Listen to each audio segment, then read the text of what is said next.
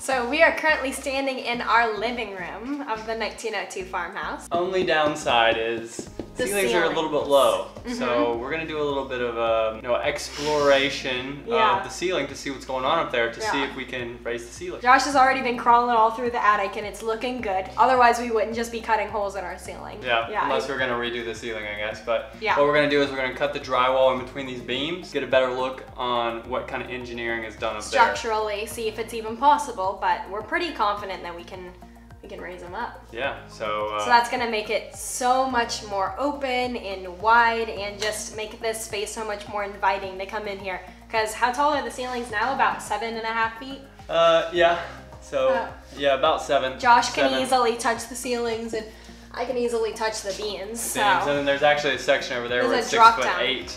Yeah. Which is pretty low. That's pretty low. A little claustrophobic. So it makes it so there's actually an original 1902 fireplace that's right over there in the drop down area. And it's really, really difficult to enjoy that area properly because the ceilings are just so low. So we're gonna raise that up, make it a lot more grand. So I'm super excited. So let's do some exploration. I'm gonna get my gear on, some safety gear, and start cutting out the drywall. And we just found out that our floors are shipping today or tomorrow. So we wanna go ahead and get this done quick so that we can start doing flooring. Super excited. Let's do it.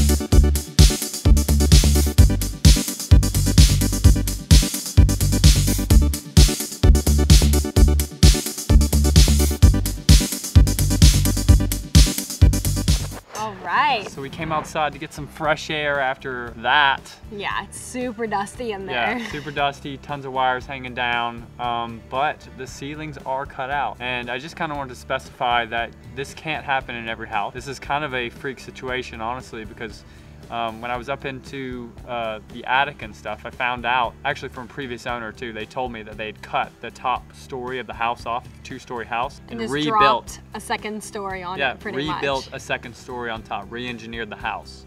But when they did that, they didn't take out the old ceilings. The old ceilings. So some of the old ceilings were just kind of useless.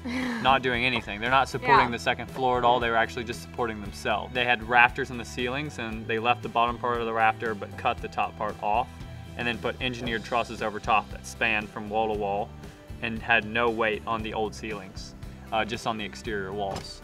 So it's a bit of a very specific situation, honestly. Yeah. So if you actually are going to raise your ceilings, you're going to want to talk to a contractor and look at what has to actually happen with that. We got lucky where we really didn't have to do that much, actually. Especially in a two-story house, that is really rare to have something like that because normally you'd have to raise the whole second story to be able to raise it up like we did. Yeah, it was pretty much a drop-down ceiling, which is kind of interesting. But it worked out really well in this situation. And we're gonna have to move some air duct and move some electrical, and we're gonna hire that out, obviously, because you don't mess with electrical, it's dangerous. And HVAC, you could probably do HVAC yourself, I don't know, but it's not something we want to do. Not something that we want to get into. But thanks for watching, and don't go cut your ceiling out just because of this video.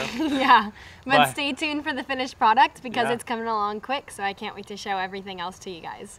All right. Yeah. Jolo Vlogs, out.